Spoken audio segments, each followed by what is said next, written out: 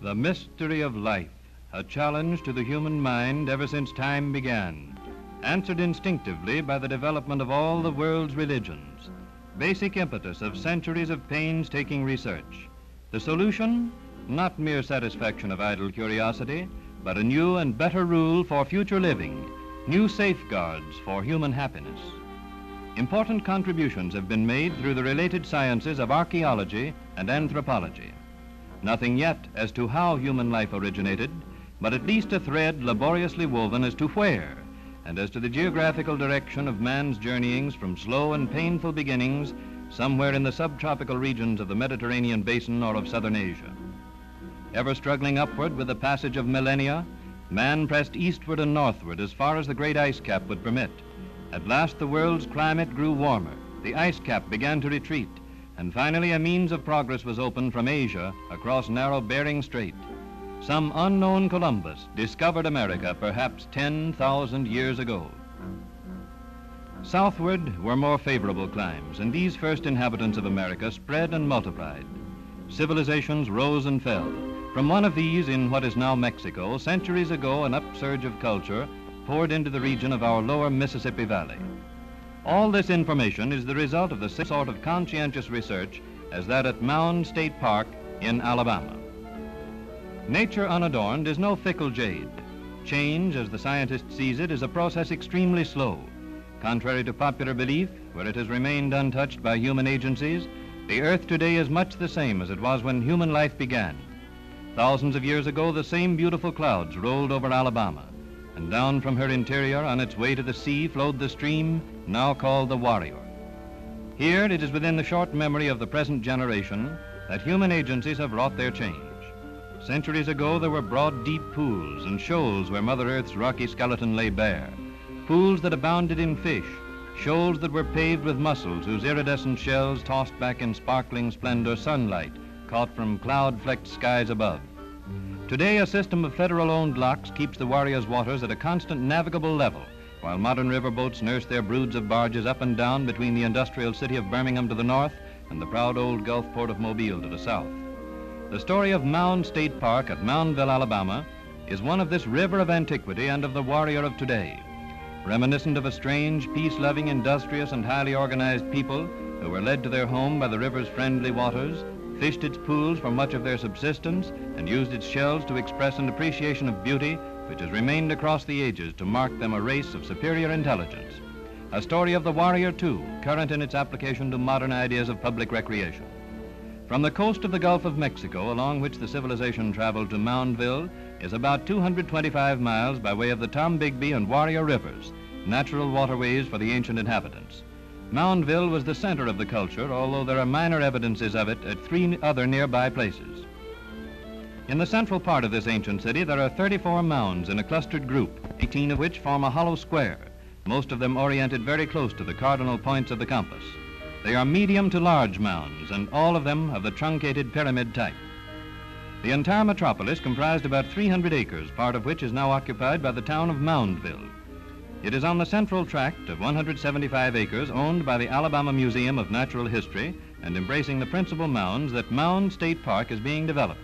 These Moundville people have been called an industrious people. The magnitude of the task they performed in building the mounds may be cited as proof. The largest mound is 58½ feet high and covers about 1 3/4 acres. It was once, like all the others, sharply rectangular, almost square. 28 of the mounds have been measured. They contain approximately 350,000 cubic yards of packed dirt. There is reason to believe that the dirt was carried in woven baskets, each holding about 35 pounds, more than 100 basket loads to the cubic yard. Using the estimate of 20 minutes as the time required to make a round trip with one basket load, one arrives at the astounding total of more than 1,000,000 man-days of work. That is, one man toiling from sun up till sundown for more than 4,500 years. The population of the area probably never exceeded 3,000. Occupancy in this amazingly industrious mound building must have continued over a long period. Prodigious energy in glorification of some deity, for all these mounds are of the ceremonial or domiciliary class. They're not burial mounds. Atop most of them, if not all, were temples. Ramp construction is a detail which seems to link them to earlier structures in Middle America. The construction method of both temples and dwellings, the latter clustered about the mounds, has been established. Green saplings of appropriate size were embedded in trenches and drawn together at the top by withes of cane and reed. There were circular bowl-shaped fireplaces in the centers of both temples and dwellings, and the smoke curled out through holes left in the roofs. Formal seats of the same modeled clay as that in the fireplaces are still found in both temples and dwellings, for the ceremonial chief in the temple and for the patriarchal master in the dwelling. Plaster made of mud and cane leaves was used in the lower part of each structure. A thatch of cane leaves and grass covered the upper portion. In excavating, as the basis for scientific conclusion, meticulous care must be exercised. Any single square inch of the entire 175 acres at Moundville may disclose invaluable information. Here is a practical example of searching for a needle in a haystack. The first step is to plot the area into uniform mathematical squares. These squares and numbers on a corresponding sheet record absolutely everything of interest that is found. There is reason to believe that in the Moundville culture scheme of things, cemeteries as we know them were not important. The living kept their dead very near to them. Burials were apparently made underneath the dirt floor of the house in which the family of the deceased was living at the time. Pits were about 18 inches deep. Bodies were usually fully extended on their backs. Bundle burials were rare. Stone discs and slabs are characteristic of the Moundville culture, more than 80 of such objects having been found. They are invariably made of sandstone, similar to material outcroppings above Tuscaloosa, about 18 miles to the north. Not only is their mechanical precision remarkable, but also the incised designs with which they are decorated. With the use of only primitive tools, the task of making such an object as the well-known rattlesnake disc must have been a tremendous one. Versed in the lore of some of the ancient orders that hark back into ancient days will be stirred by some of the objects that have been uncovered. They'll see significance in the all-seeing eye, a decorative design which appears frequently. If objects associated with their owner during his lifetime were buried with him, and they undoubtedly were, they'll find their own meaning in a ceremonial mace, which might have been a gavel, and in an incised pendant, which may have been a charm. And even in the days of these Moundville people, there seems to have been some significance in the number 7, for ornamental beads in this exact number were used. Ancient civilizations are rarely thought of as having existed where we of today go about our routine tasks. Remains of the past are most frequently unearthed in far-off places. At Moundville, this culture of centuries ago has been uncovered in fields long planted to cotton on the edge of a sleepy little southern town, and within a few minutes of the seat of Alabama's foremost state educational institution. Plows turned up the first recognizable evidences of it 40 or 50 years ago. Burials are now uncovered by the simple process of removing a few shovels full of loose earth until a stratum of harder clay is reached, a natural base on which human bodies and cherished worldly treasures were tenderly placed in the dim and distant past. It is weird and eerie to find with so little effort a fireplace unquestionably fashioned by man, which can be used today exactly as it was so long ago, or a cache of mussel shells exactly the same as those found in nearby streams, which may have been dumped into a garbage pit in the earliest days of man's occupancy of the North American continent. In the development of Mounds State Park with federal aid through the Civilian Conservation Corps as a recreational area with unparalleled educational features, it is planned merely to uncover some of the most interesting burials and preserve them for the public to see and to study. An early structure was a frame building over a number of burials with a runway entirely around it on the inside, from which one might look down on original clay bases, each supporting a burial of human remains and artifacts. Plans for the future include the erection of a splendid stone structure which will cover a larger area of burials in similar fashion.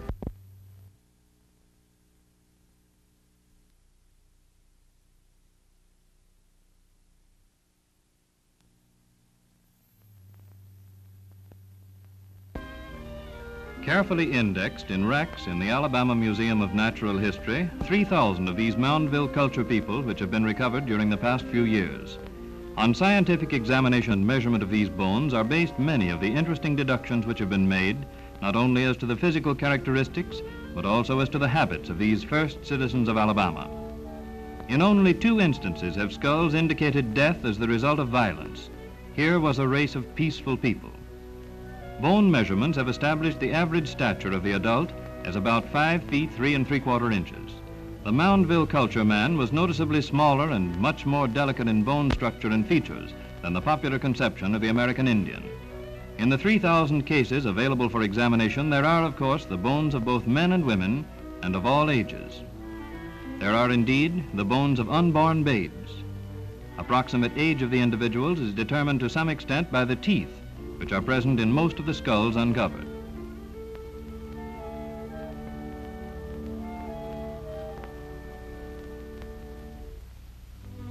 The artifacts recovered are just as carefully stored for repeated examination.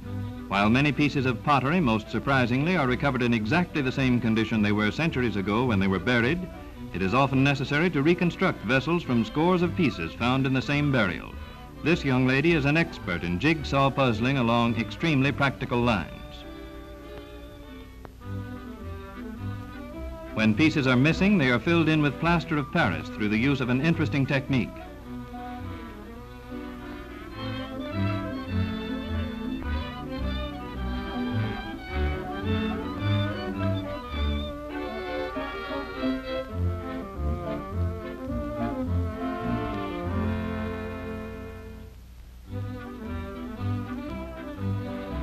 On pieces selected for public exhibition, a final step in the restoration is the definition of the incised designs with white paint. Pottery making seems to have been the chief art of the Moundville culture people. Pots, bowls, and water bottles are the pieces most frequently found. They are shell-tempered and of several types of ware. Pots are normally plain except for handles and effigy shapes. Many of the bowls are adorned with splendid designs, and water bottles often carry the most elaborate engravings. Individualism of design was the established rule. Rarely is a duplicate found. Relief ornamentation is usually an effigy of the frog, the duck, the beaver, the bat, the eagle, the owl, the rabbit, fish and conch shells, grotesque animals, and human beings. Pieces in which the entire structural design, not merely the ornamentation, is in effigy, are the most interesting.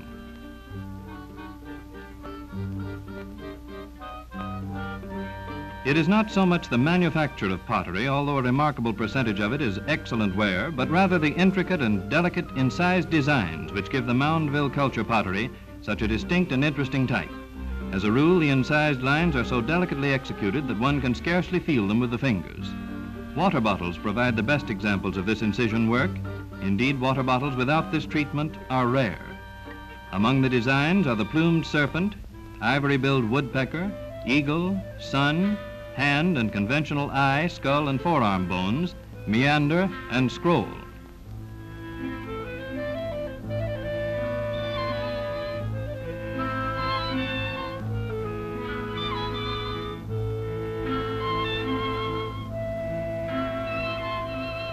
Art objects for personal adornment were mostly shell. Little metal is found.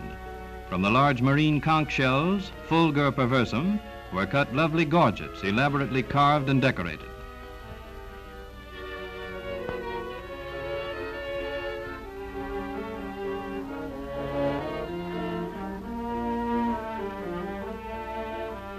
Large beads, often weighing 1 ounce each, were cut from the columella of the shell.